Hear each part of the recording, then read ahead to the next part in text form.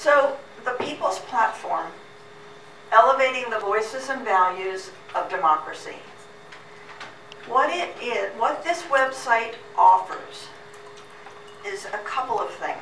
One of the things that it offers, it is a tool that organizes human thought. Now when I say this, I say it's a tool that organizes anybody's thoughts in terms of writing position statements or going to your representative and having a well thought out or well planned out argument that you might want. Yes?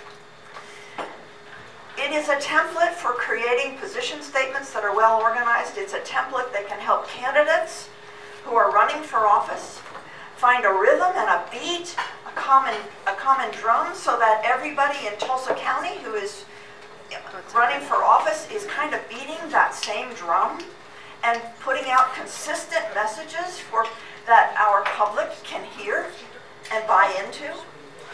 It is, this actually moves us away from identity-based politics.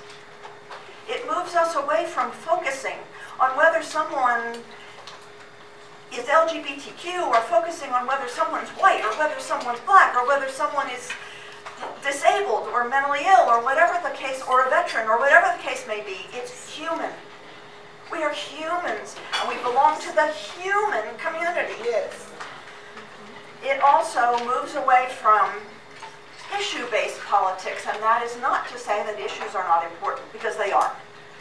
But it moves away from focusing on maybe just one, like if I hear abortion again, you know, here goes those your kinds side. of things. As you pounded. Oh, did it really? Yeah.